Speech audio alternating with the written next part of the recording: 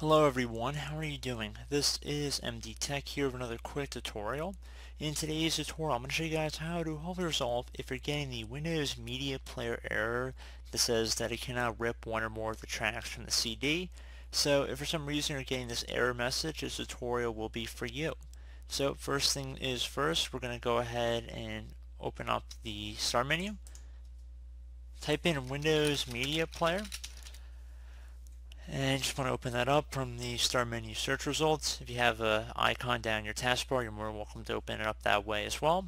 And now you want to go up near the top bar of the Windows Media Player, right underneath the top bar, but where the other tabs that say Play, Burn, Sync, and whatnot are. Right click inside of a blank area in here, and then you want to left click on Tools, and then left click on Options. Now, once you're in Options here, left click on the Devices tab. Give it a moment here to search for devices. So if you see a DVD drive, you want to left click on Properties once you've selected that.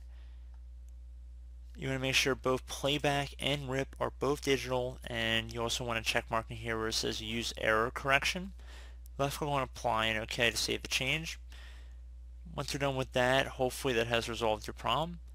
So once you're done, if you're still having problems and if your quality is not too good on your CD or DVD, another thing we could try would be, again, to go back in, right click on the top bar, or right underneath the top bar I should say, left click on Tools, and then left click on Options once more.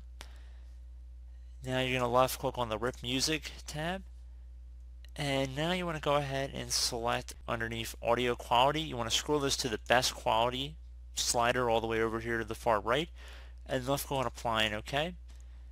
Once you're done with that, hopefully that has resolved the issue as well. So I do hope this brief tutorial was able to help you guys out, and as always, thank you for watching, and I do look forward to catching you all in the next tutorial.